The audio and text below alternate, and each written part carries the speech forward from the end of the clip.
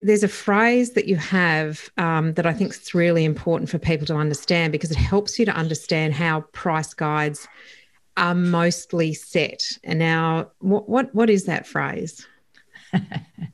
Quote it low, watch it go. Quote it high, watch it die.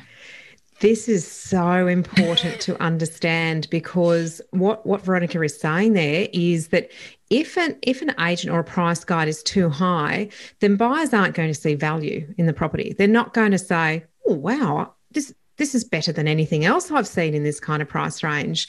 So they won't engage in the auction process.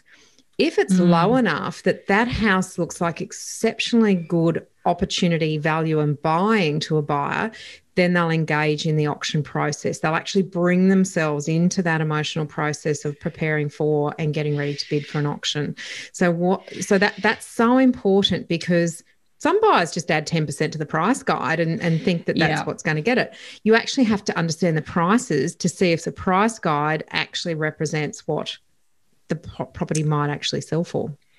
Yeah, and look, this is a very good point you raised there. A lot of buyers, particularly who've been around for long enough, they go, "Oh, well, the legislation says," and usually 10% is a figure that is used in a lot of legislation in various forms. But in New South Wales, for instance, it's like the legislation says that the if an agent puts a price guide on an agency agreement, that have a range, and the differential between the top of that range and the bottom of the range can't exceed 10%. So, say for instance, they put $1 million to 1.1, or 900 to 990 or Mm-hmm. 800 to 880 and so on.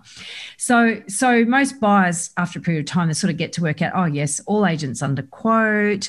Oh, it looks like they all underquote 10%, right? The problem is that they don't all underquote to the same degree. And some make a habit of quoting as close they can to where they really think it should sit, where, they really think that the prices will get to.